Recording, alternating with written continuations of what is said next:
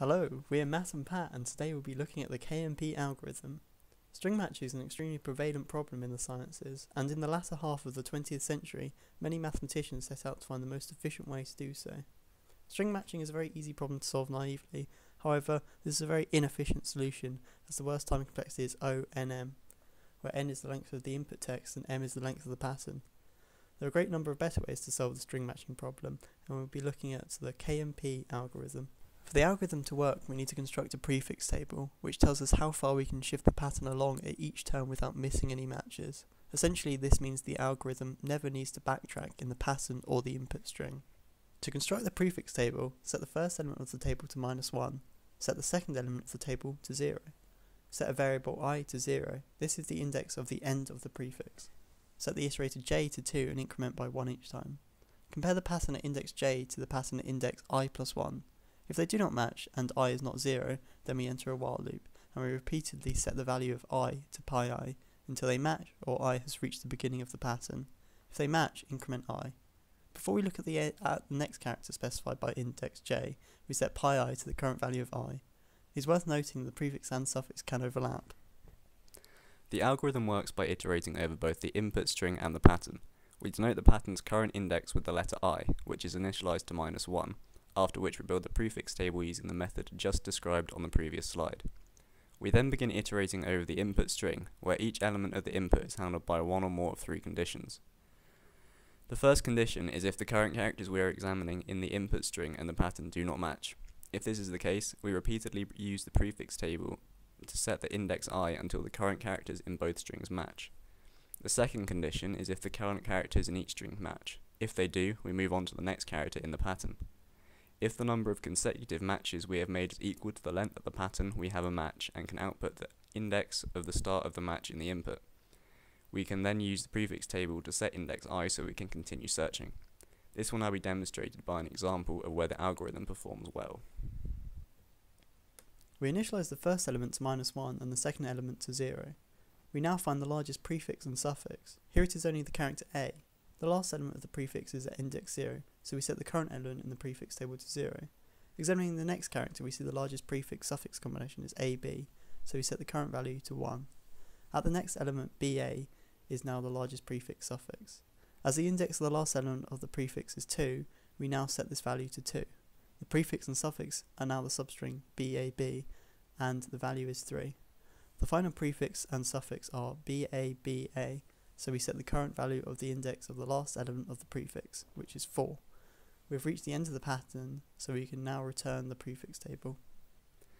Before we start iterating over the input string, we initialize n, m, and I and create the prefix table. We then start iterating over the string. The first character is a mismatch, but we cannot use the prefix table to skip backwards because we are still at the start of the string. Therefore, we move on to the next character in the input and compare it to the first character in the pattern. We have a match, so we increment I. While the input string and pattern match, we continue to increment I. We have now made m consecutive matches.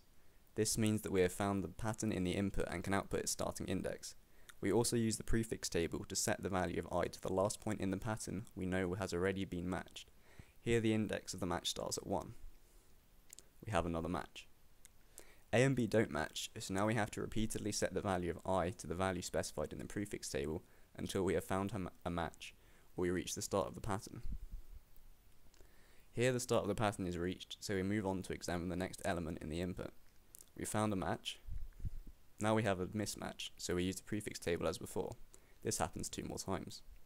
We find another matching substring and output its starting index, which is 13 in this example. We set I once again to the value specified in the prefix table. We find one more character match before reaching the end of the input string, where we terminate the algorithm. Now let's look at a real-world application of this algorithm, DNA matching. We have specifically chosen an example which also demonstrates where the algorithm doesn't perform well, when there aren't many repetitions and the alphabet isn't as small as just A and B. Again, let's construct the prefix table first. We set the first and second element to -1 and 0 respectively. We now iterate over the pattern and compare it to itself to find a prefix and suffix combination. None of the characters in the pattern match the first character, hence we set the value in the prefix table to 0 at every index after 1. As before, we initialize the values of n, m, and I and create the prefix table. We then begin iterating over the input string. We match the entire pattern to the input string except for the last character. A and C do not match, so we use the prefix table to set I to point at the first character, as the value of the last C in the prefix table is 0. We only have one more match before a mismatch occurs, and again we set I to point at the first character. Then, once again, we match the entire pattern except for the last character. We use the prefix table again to set I when G and A do not match. We've now reached the end of the input string, so the algorithm terminates. The worst time complexity for the matching is ON, as you would have to search linearly through each element of the input string. This was demonstrated in the previous example, where each half of the input string and the pattern only differed in the last character. However, the time complexity doesn't improve much in the average case, and is still in the order of ON. If the algorithm is implemented cleverly, the prefix table generation has time complexity OM, where M is the length of the pattern. The algorithm performs best when there is a large number of repeated substrings in the input and pattern. This typically happens when the alphabet is small. You only need to allocate space for the prefix table, so the algorithm has a space complexity of OM. We have provided a link to an implementation of the KMP algorithm in C in the description. Thanks for watching.